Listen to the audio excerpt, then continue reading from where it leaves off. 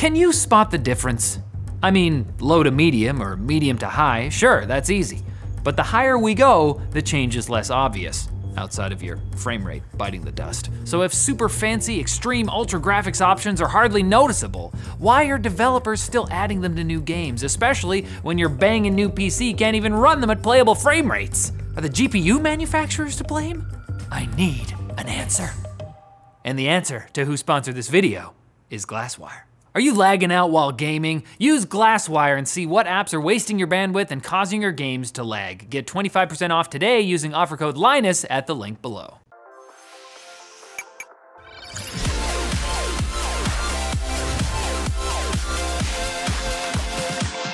Even with the best modern hardware, brand new AAA games often struggle to run at maxed out graphics settings. With the advent of ray tracing and HDR, this has become even more apparent, as systems with high-end 30 series cards can barely keep up once you output to a 4K monitor and flip a few in-game switches. DLSS and FSR are helping, but is it really worth it to spend your life savings on a Bugatti so you can feel like a badass on your 5-minute commute?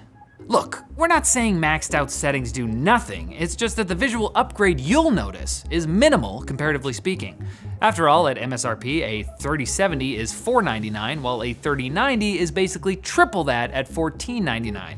So to see whether skipping a rent payment to buy a graphics card is worth it, we built two systems to compare different settings at similar frame rates and asked a few folks from around the office if they could tell the difference.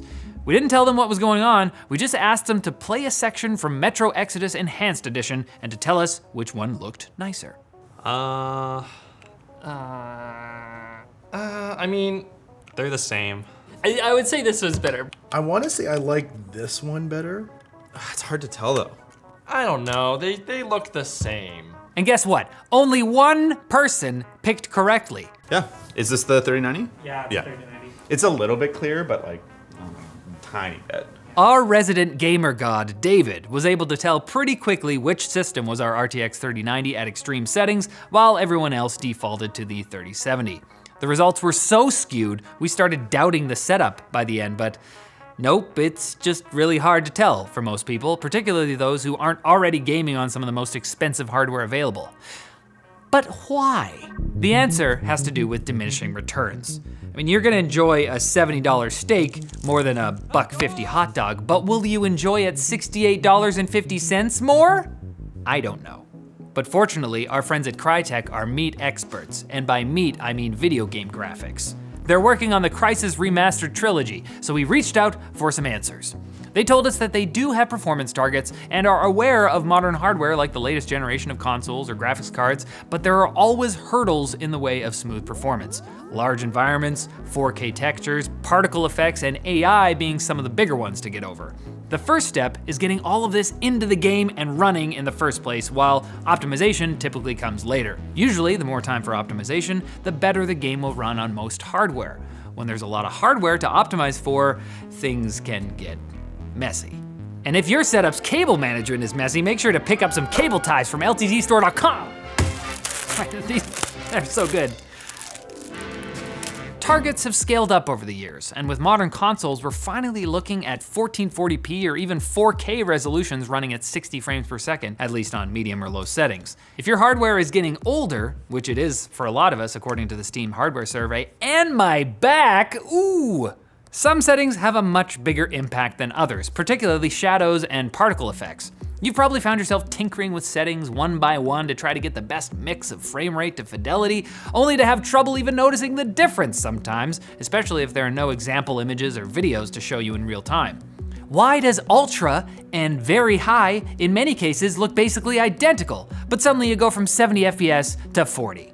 The real problem often isn't developers failing to optimize. It's that as things look better and better, it's hard to notice due to the 80-20 rule. Getting 80% of the way there is actually pretty easy, and it's not until we try to squeeze out that extra 20% of detail and depth that we run into problems.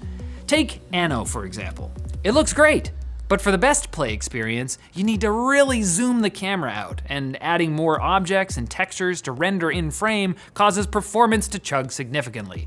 We see similar results when improving draw distance in other games, but at a certain point, it's not really worth it since we can barely make out distant objects anyway.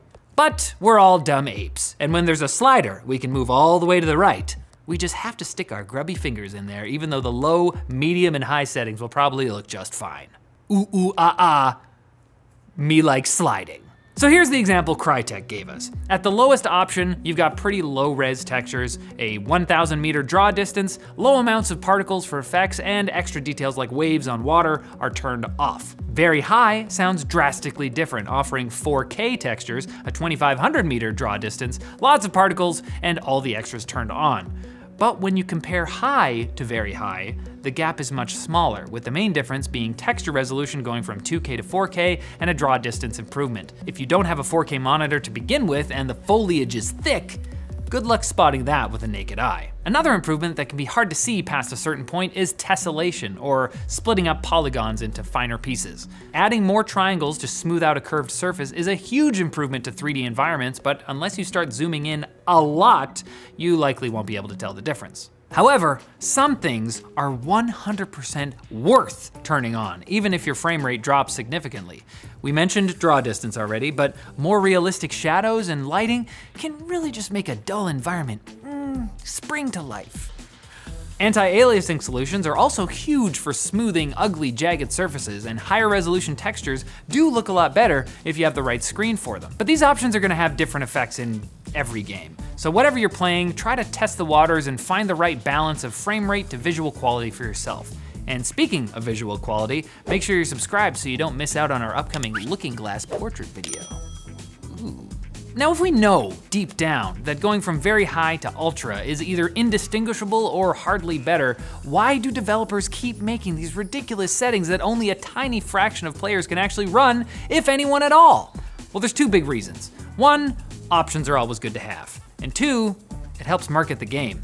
We all want to buy the new hotness, especially when it's pretty, but many of us have been duped into pre-ordering based on what's shown at E3 versus the final product.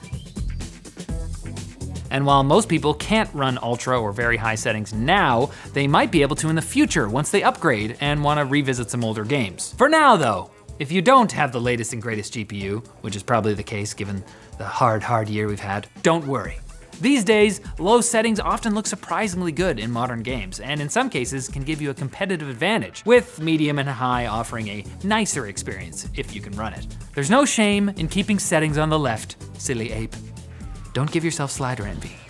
But it's perfectly acceptable to envy this video's sponsor, Drop. Drop's Sennheiser HD6XX headphones are one of their all-time bestsellers with over 90,000 units sold. And why not? They're freaking awesome. They have not changed the driver and sound structure compared to the regular HD650s, so you can expect a nice balanced mid-range and natural sounding bass. They've got an open back design, which allows auditorium-like acoustics for accurate sound reproduction. They've got a detachable 6-foot cable instead of the 10-foot cable on the more conventional models, and really is a better length for the cable. And they use a 1/8 inch plug that's versatile for everyday use with a 1/4 inch adapter included for your AV gear. So why wait? Buy them today at the link down below. They're actually very similar to my daily driver HD600s. They're just so comfy too. So what do you guys think though? Do you have a 3090 or 6900 XT and you just refuse to play at anything other than 4K Ultra, even if the frame rate dips? Let us know in the comments below, and if you like this video, make sure to check out our DLSS and FSR videos. Ooh, the future is looking bright.